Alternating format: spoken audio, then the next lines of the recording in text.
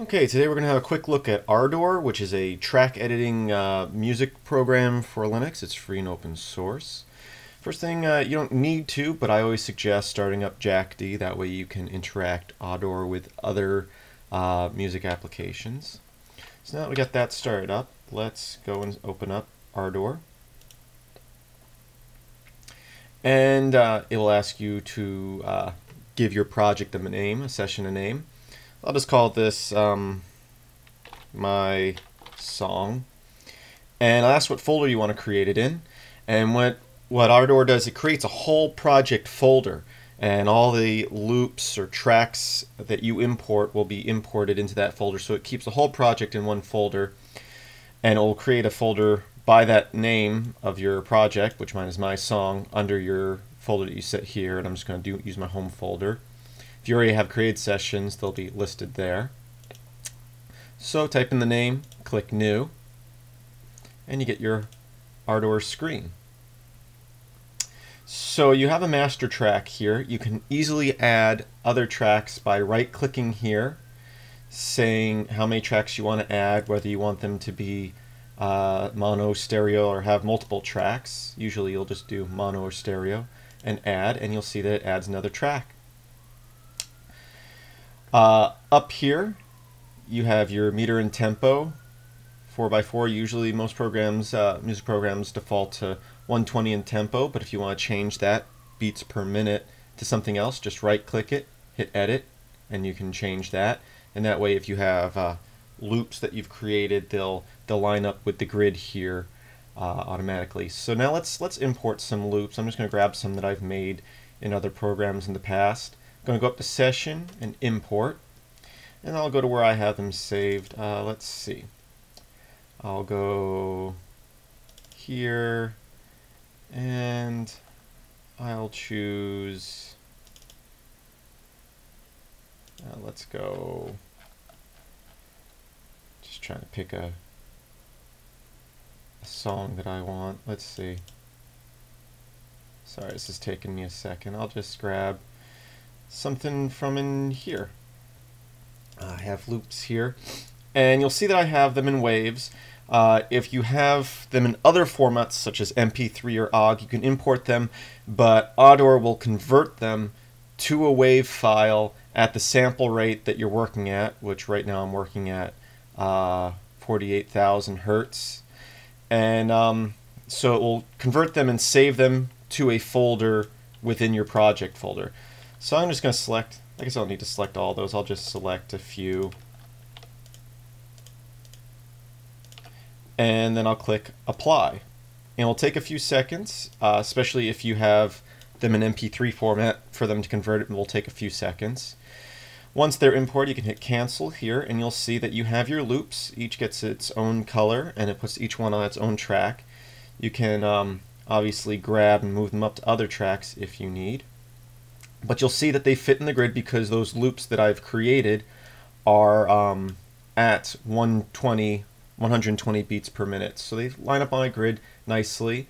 By default, Snap to Grid is not enabled. I do have it enabled, and that is under View.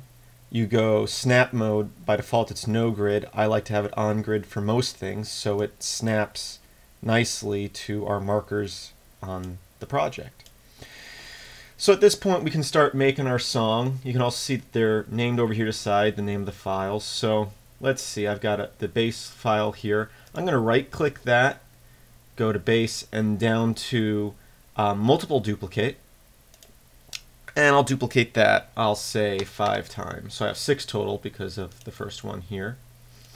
I'll drag this here, and I'm just playing around now, this drop sound, and I'll duplicate that 5 times. And I'll put this effect here, and I'll start the kicker up here as well. Multiply that 6 times. Grab this loop, start it here, and I'll duplicate that once. This loop almost looks the same visually as that. I'm not sure. I haven't messed with these loops in a while, so I'm just going to duplicate that 1 time. And loop 3 I'll start here, and I will duplicate it I don't know, 3 times. Now I'm going to duplicate this loop 1 again and just drag this over so that I have it there. And then we'll listen to what we've just created. I'll press up here back and then press play.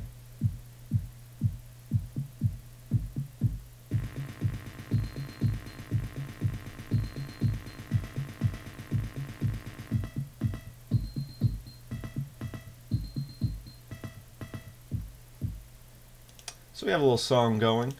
Another thing I like to do, I have this track I created earlier, is I'm going to grab, let's see, one of these drops. I'm just going to grab that. And what I'm going to do is if you grab over at the edge here, down at the bottom, you can resize these. So I'm going to trim it up like so. You can also hit Control and scroll to scroll in. And I could trim that more, but I'd have to turn snap to grid off because it won't let me trim it anymore. But what I'm going to do now is I'm going to right click that, and what I'm going to do, actually before I do that, I'm going to show you up here we have this stretch tool, stretch and shrink regions, and what I'm going to do is I'm going to grab that and I'm going to stretch that sound out. And you have a few options here. The default's nice, and it will stretch it out without changing the pitch. We can do that with any of these loops as long as we have this selected up here. Grab that, I'll duplicate that, or not duplicate it, stretch it out. Go back to my selection and move tool, which is the little pointer finger here. And what I'm going to do is I'm going to take this and I'm going to duplicate it, and then I like to sometimes reverse the sound. And then I'm going to trim that down a little bit, like so. Oop, not quite that far. I'll grab it there and then I'll duplicate it again. And also I'd like to show you that if you take files or clips and you drag them over, automatically it fades from one to another. So we'll have a nice fade on those two tracks right there. So let's start here. I'll click here on the timeline, press play.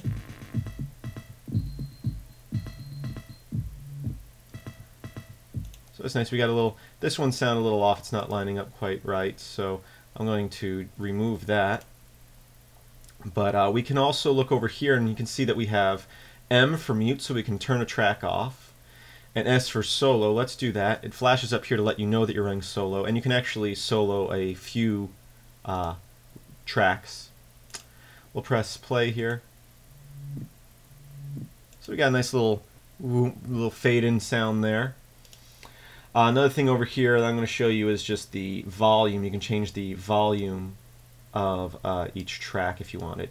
Now also, if you want to fade something in, we'll say, whoops, let's say I want to fade in this sound effect here. You'll notice when you go over it, you get these little dots up in the top corners. If you just grab one of those, you can drag it, and that's fading in. So the longer you want to fade it, you can just bring it all the way across there. And we will press play here. And you can tell that affects one loop, which sounds the same as loop 2, I guess, kind of fades in instead of coming in hard.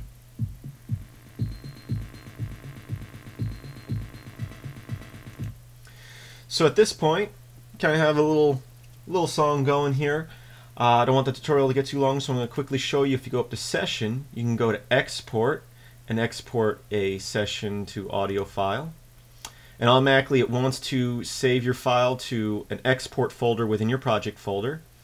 And it saves it as a WAV or one of these other file formats, which are pretty much lossless formats. If you want to save it as an MP3, this program doesn't do that. That's another tutorial. I'll show you how to use another application to convert that. Select the audio that you want to, channels you want to export. I always just select all 4, so you get stereo. I don't know why there's 4, it should be 2, but anyway, I select all 4. And you click